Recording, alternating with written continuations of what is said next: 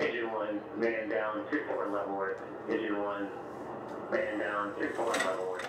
Down here, it's a little unique to the fire department. We have all the manpower issues to deal with. So first thing in the morning, we find our partner, we grab our gear, and we switch everything out. Every piece of clothing that he had on the truck has to be taken off. We put our gear on, and we have to check everything. Check our manpower, make sure we have the proper personnel there for here in the morning. The drivers make sure that their vehicles are fueled up. Put a grocery list together, and we've got to get to the store, buy our groceries, get back. Sometime in between starting lunch and making runs and checking things out, we've got to get our company training in. One of the things we want to look for too, if we go to set up before we get too far into it, when we do short jacket, we can only operate on the side that's fully extended. The main thing is always communicating with the driver. All right. In the afternoons, there's a lot of times there's inspections that we do. Territory familiarizations. If we have any smoke detector installs, we'll do those as well. And then we do the calls in between. We go from REM sleep to wide open in a matter of seconds. We're usually dressed down the pole in the truck within 45 seconds. You know, every situation is different. You got to kind of be, calm and gather your thoughts. There's always that element of danger.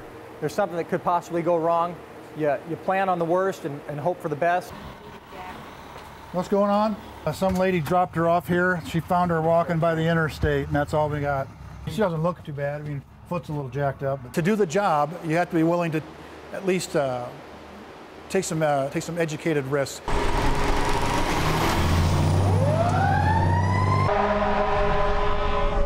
A lot of times, the 911 dispatchers will tell us the scene is unsecured, and they'll actually tell us to stay back until police clear the scene.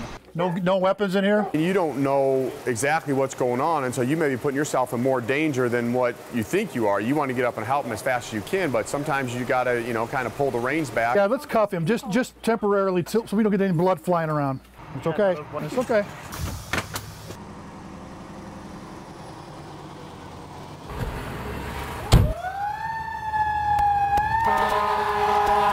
We know that what the potential could be, so we just exercise caution, but trying to get firemen to stop doing their job and doing it quickly is trying to keep your pit bull from eating a mailman. We just make them a trauma center. Let's crisscross these.